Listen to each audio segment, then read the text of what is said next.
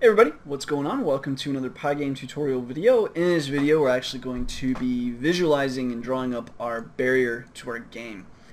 So what do we need to change here? Basically the only thing we actually have to add to this function at this point before it gets called is we're going to go ahead and do pygame.draw.rect. Where do we want to draw the rect? Game display. What color do we want it? We're just going to make it black for now. And then we specify the actual location and all that. So this is going to be, we want the X, the Y, and then we've got like width and all of that we want to add to this function. So the first thing that we want to add is you've got the X location, and then you've got basically display underscore height minus random height. Now why are we doing that for the Y? Keep in mind that the height of Y, even though it feels to you because of math class in high school that Y, as you add 1 to Y, it goes up, but that's not the case in Pygame and really computer graphics ever. It's actually Y is 0 at the top and then goes down. So you have to keep this in mind. So this is the display height is actually going to be display height minus the random height, and then that will be how tall you want Y to be. Anyway, that's the Y.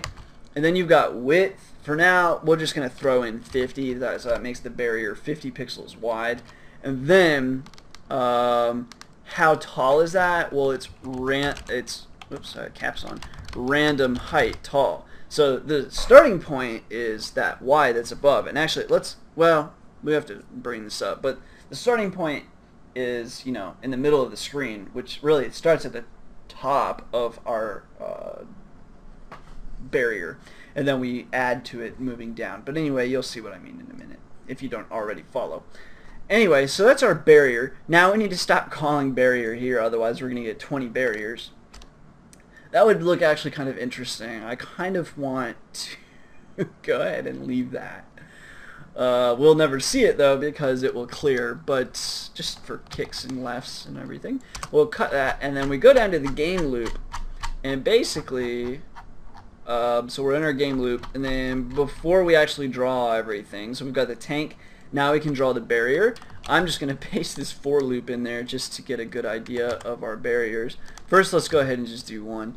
That might go 0, 1, but anyway, play.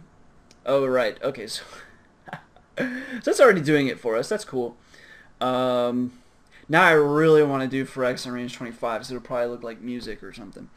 So anyway, it's running through this loop. Part of the problem is we don't have a constant variable. So we're getting basically this. I am really curious because for X and range, let's do 25. Okay, play. Nice. It does, it looks like some crazy music. Nothing too sexy or anything, but pretty good. So anyway, there's that. We can move our tank around. Our tank is like, what do I do? I'm just not sure how to navigate this. So we can see that basically this is pretty good. I'm not sure we can shoot an arc like over this point. Maybe we could with enough power.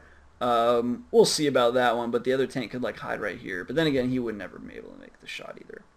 Anyway, that's pretty good. We'll go ahead and we'll keep that for now. That looks pretty cool too. So now what we want to do is we need to slow this down, obviously, and we want to just basically, we want to have like one per rendering of the game loop. So you're going to have the tank game, and then you're going to shoot each other until one person blows up. And then that's game over, or you win, right? Either you blow up and it's game over, or you beat them and you've won. And then you want a new barrier, right? You don't want the same barrier every time, and you also can't really have this, although this adds a degree of interestingness to your game. But basically this barrier is like one big giant barrier because you're probably not going to make the shot any other way. But anyway, so let's close out of this. So the next thing for us to cover is actually putting that barrier in a position that isn't going to just like refresh every time. So that's what we're going to be doing in the next video.